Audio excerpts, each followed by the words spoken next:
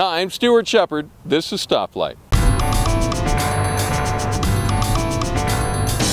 We recently took a little field trip to see what's left of a little town out on the Colorado prairie. At its peak, Keota was home to 140 people. Families moved here to take advantage of the Homestead Act of 1862. Build a house, work the land, stay 5 years, and you get 160 acres to call your own.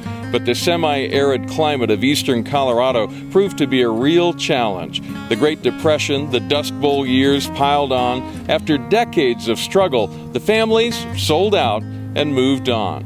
So now there's just a yellow house over here, the rusty water tower up the hill, the dilapidated church, and the crumbling general store. It's one thing to see photos in a museum, but when you walk on these sidewalks and touch the red bricks, it takes on a deeper reality. Couples were married in that church, children played in these yards, farmers griped about the weather in this store. But the climate, both atmospheric and economic, brought it all to an end, which is fittingly ironic since the word Keota literally means the fire has gone out.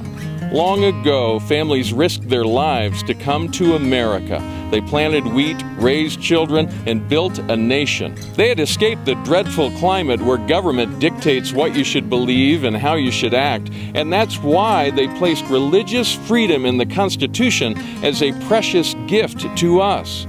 But today, 9 justices on the Supreme Court are considering whether to redefine marriage. If they do, the climate for Christians will dramatically change.